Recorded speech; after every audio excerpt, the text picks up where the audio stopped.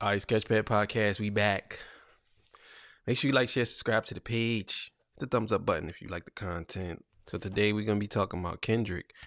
Drake actually was supposed to drop a diss track, and it still might come out, called Man in the Mirror. But I'm thinking it was infiltrated by Kendrick and his camp. And I think he really do got a mole working in Kendrick's camp. But yeah, we're going to come back and talk about it.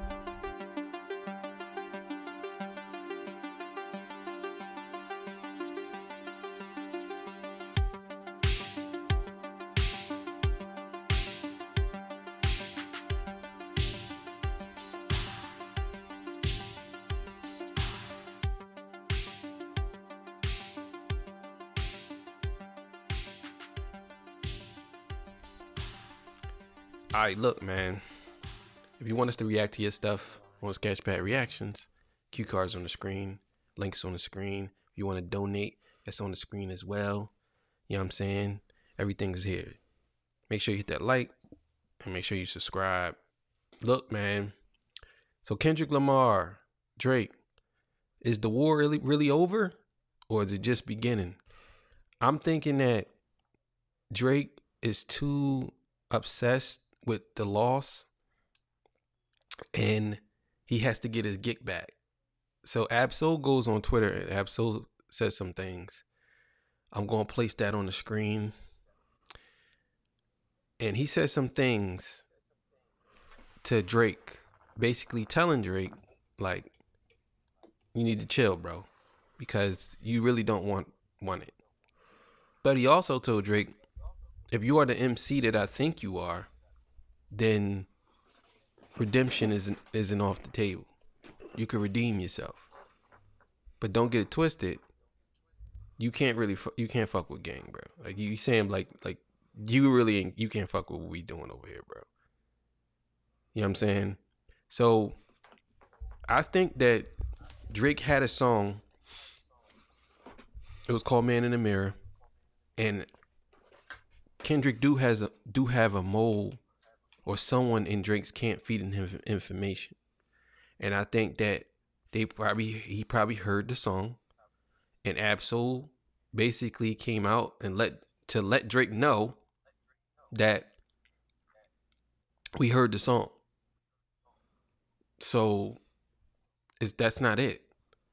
And I heard it was supposed to drop, but then Drake's label, they pulled it back because whoever's around him is telling him.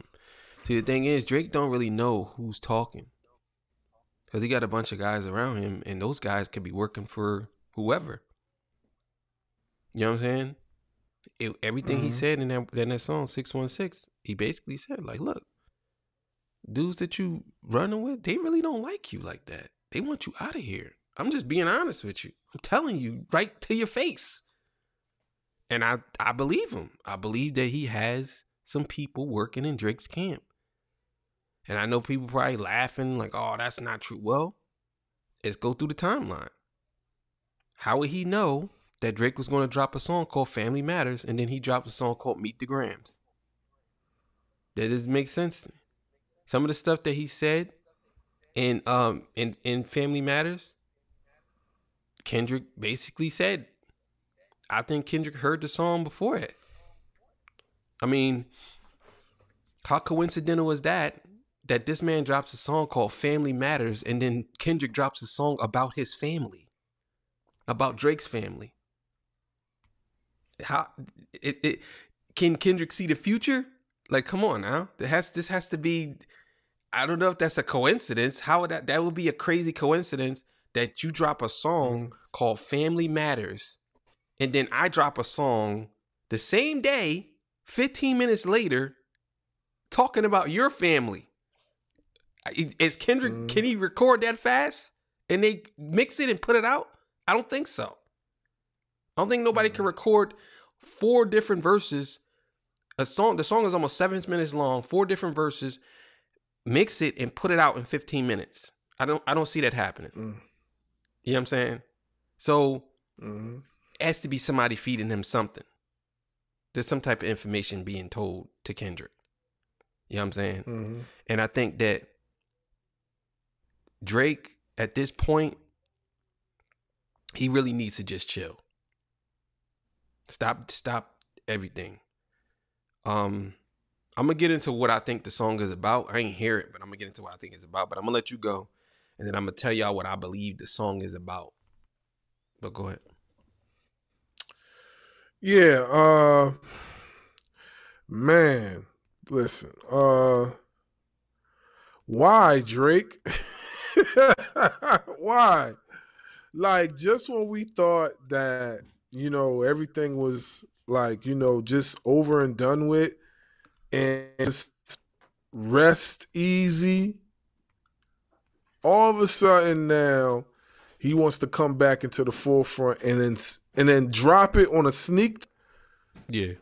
Have you not learned anything from the last few encounters with this man? Have you not learned anything?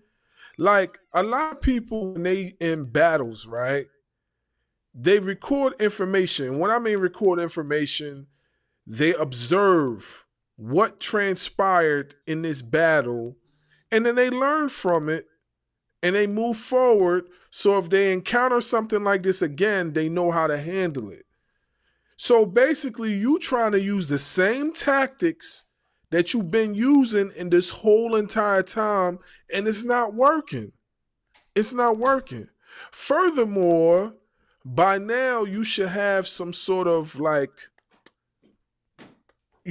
thoughts in your mind that, oh, maybe there is a mole in my camp. You know what I'm saying? Because I'll be like this. If I was Drake, right? For one, I'd have been done with the battle and stuff, right? Two, I'm getting rid of my whole entire entourage that I feel that's involved. Anybody that I expect, I'm gonna just get them out of there, fired. Here goes your holiday advance. Bye. Go somewhere else. You know what I'm saying? Because you out here, you apparently you don't know whose it is, but yeah, you got people telling you that you should do it. It's not a good business decision. You know what I'm saying? It's not, because it already killed you for the rest of this. Like, let's face it, we don't expect to hear too much from Drake the rest of this year. If we do, it's gonna be on some corny, kooky crap like we heard with him and Sexy Red. That's about it. You know what I'm saying? It ain't gonna be on nothing on no major scale. And that's not even to be funny. I'm just saying, like, anything on a major scale, we're probably not gonna hear from him the rest of the year. Unless it's something out of the realm, like when he did that one song that he did or whatever, and he was singing or something like that. I don't know. But I'm just saying, man, it's not a good choice. He need to fall back and chill. But like you said, the ego won't let him fall back. And whoever's in his camp telling him, keep pushing him forward, keep telling him to go ahead, is enticing the whole thing, is probably the guy that wants him out of here. You know what I mean? He just, I don't think Drake chooses his company wisely. I think he just gathered people along the way. You know what I'm saying? These are probably not people that have his best interest at heart. These are probably people that definitely want him out of here, like Kendrick said. They definitely, but I mean, I can't say I'm not surprised, but, at the same time, like, my man ain't learned his lesson yet. Yeah, I think this song is called Man in the Mirror. I think that Drake probably was talking about himself, because I heard, excuse me, I heard that there were two different versions. I heard the first version was a version about him basically looking at all his flaws and talking about his flaws. And he was talking to himself. And basically he was saying, like, yeah, this is who I am, and I'm sorry I can't be no other way, and I'm gonna try my best to change. Like basically submitting to Kendrick saying, "Okay, you got me, bro, but I'm gonna come back better than ever." But then I heard there was another version where he was saying he was talking to the man in the mirror about them, about Kendrick and about Ross, and he was talking about how basically they're hypocrites because basically they deal with white women and all this other racial stuff. I'm gonna lean more towards the second one because I think that Drake, Mm-hmm. I think that he has an ego problem and Mm-hmm. he never took a loss because he's always been winning. He's always been going around winning. Well, he never really had to. But this time, he don't understand. Like this one here is not the same as the other ones. All the disses that happened to him before, they was there. They stuck, but they really didn't stick.